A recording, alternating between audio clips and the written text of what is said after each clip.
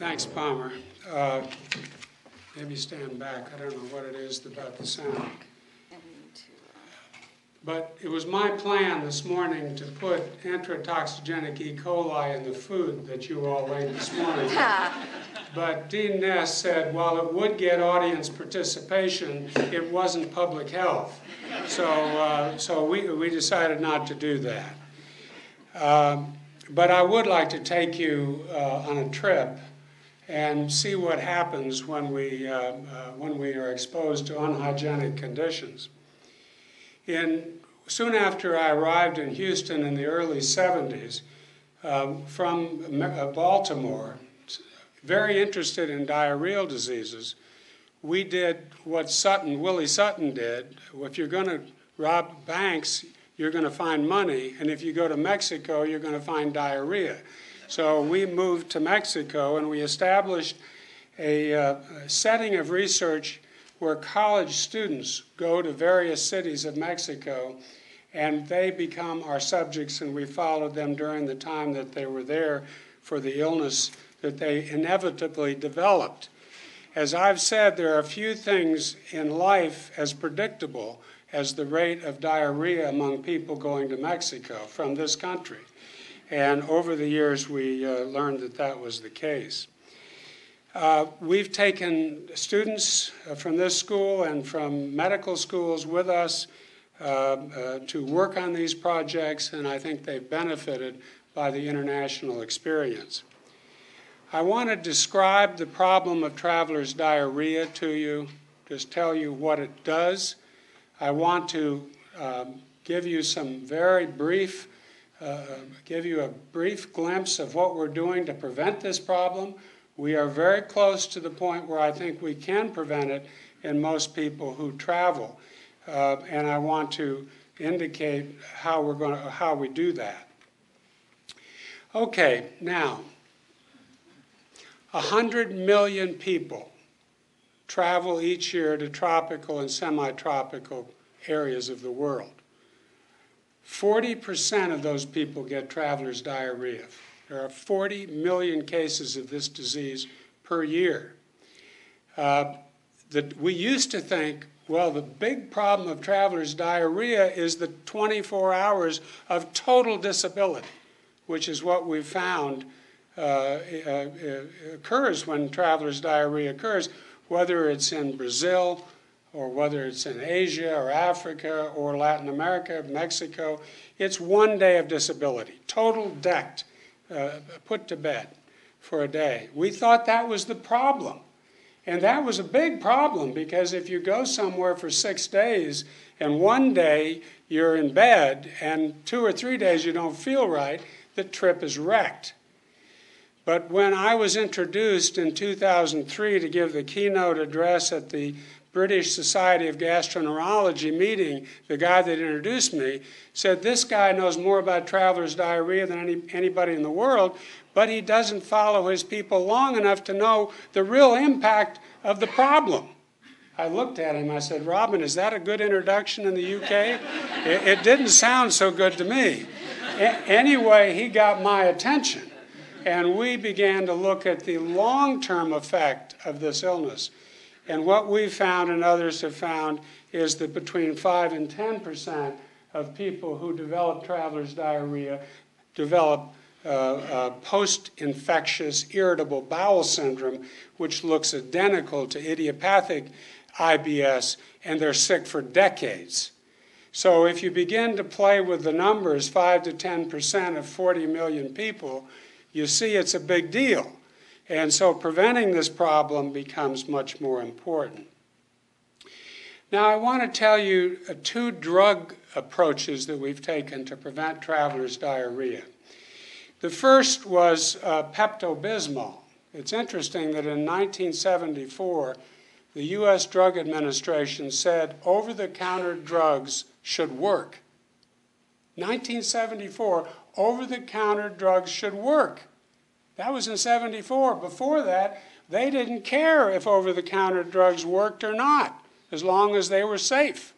Well, we started testing Pepto-Bismol, and lo and behold, it was a pretty interesting drug. If you look at the percentage of of students in Mexico in the placebo group that developed traveler's diarrhea and look at the group taking Pepto-Bismol, you see that it was 65% protection rate. We tested a non-absorbed rifamycin antibiotic, rifaximin, which is entirely safe. No studies have ever identified a single side effect of this antibiotic, which is not absorbed. And taking 1 dose, 2 doses, or 3 doses a day, it was even more effective, over 70% effective in preventing travelers' diarrhea compared to the placebo control population. So we had drugs that worked very well. When I say 70% protection rate, what I mean is 70% of the cases of illness that would develop don't develop. And this is about the level of efficacy of most of the vaccines that we use in medicine, is around 70%. And so taking 1 pill of rifaximin a day is as effective as many of the vaccines that we use in infectious diseases. Now, we've gotten involved with vaccines. An early vaccine developed in Sweden was taking the whole Vibrio cholera cells and adding it to recombinant binding subunit of cholera toxin, which is essentially identical to the toxin of enterotoxigenic E. coli, the principal cause of travelers' diarrhea. And our group and others have tested this vaccine, giving it in 2 oral doses, and it's between 52 and 67% effective in preventing travelers' diarrhea during short-term stays.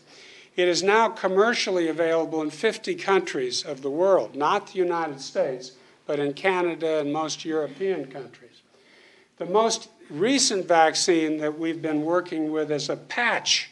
It's an LT, a heat labile toxin of E. coli patch. You put it on the skin, and the antigen is absorbed through the Langerhans cells in the skin, and you develop a very significant immune response to the antigen. And lo and behold, in a phase 2 clinical trial carried out in Mexico and Guatemala that I was the principal investigator on, found that this patch vaccine, 2 applications, was 76% effective in preventing moderate and 84% effective in preventing severe travelers' diarrhea. Not just enterotoxigenic E. coli diarrhea, but travelers' diarrhea. Now, a phase 3 trial is now currently taking place among European travelers to Asia. And Dr. Zhidong Zhang, who is here, will be one of the principal individuals doing the microbiology for this very large clinical trial. But we do believe this vaccine will be available probably in the next year or two. And it's the biggest side effect is a little skin rash right under that, where that patch goes. Now, I'm going to close with bringing some travelers to you, if you don't mind. It's one thing to sit in Houston and say preventing 70% of travelers' diarrhea is valuable. It's another thing to actually see travelers and see what they would do if they were sick.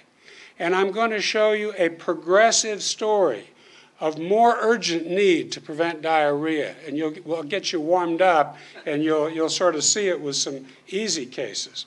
So the question I have, is it important to prevent diarrhea? We've got drugs, we will have vaccines that will prevent more than 60% of the cases. All right, now here's a group in Cozumel, scuba diving, snorkeling. Is it okay for them to get sick? I mean, after all, you could say diarrhea lowers cholesterol, keeps the weight under control, and just let them get sick. Well, I want to tell you that diarrhea and a wetsuit is a bad combination, just in case you were wondering. So we don't want that person to be sick. Well, let's get progressively more serious. What about this guy in a Cairo medical meeting in the middle seat in an auditorium in Cairo? Is it okay for this guy to be sick? We've got things to prevent the disease. Okay, it's going to get worse. How about this young lady in the middle seat of a plane going across the Pacific Ocean? Do you know how big the Pacific Ocean is? Now, she's in the middle seat. Thankfully, the guy on the aisle moved. But look, there's a line to the bathroom. If she's got bad diarrhea, what is she going to do? Now, can you imagine that I would have something worse than these? Get ready. This is worse than all of these put together. Here's a woman in a game park in Africa, gotten out of the bus because she's got diarrhea. Look what's coming right behind her. We may never see her again because of her traveler's diarrhea. So anyway, we've published recommendations on who to give prophylaxis to. Those with unstable medical conditions, congestive heart failure, insulin-dependent diabetics, cancer patients, patients with inflammatory or irritable bowel syndrome would be candidates. Critical trips that cannot tolerate even an 8-hour illness. These are lecturers, politicians, athletes, musicians, honeymoon couples. We can come up with lots of reasons why you can't tolerate an 8 to 12-hour illness. And this very important group of visiting friends and relatives. These are individuals who were born in India, Ethiopia, moved as kids to the United States, and now are going home to live with family and friends. Very high rate of disease in that population. Somebody who's had a bout of diarrhea before. Diarrhea is hereditary. It runs in your genes. G-E-N-E-N-S and J-E-A-N-S. Okay? And finally, the wishes of the traveler. If they wish to have protection, groups of people who have debated this thing think they should be able to have this. I end this with just introducing this. Maybe this is not something you've learned about before or known about.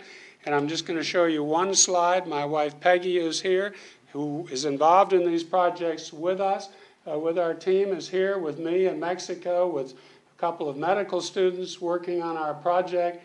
We've taken more than 200 students from the University of Texas with us over the years. Peggy and I wrote the first book on how to stay healthy when you travel, which was published in 1981, which really was a beginning of the field of travel medicine, which is now a bona fide discipline with an organization and with its own journal.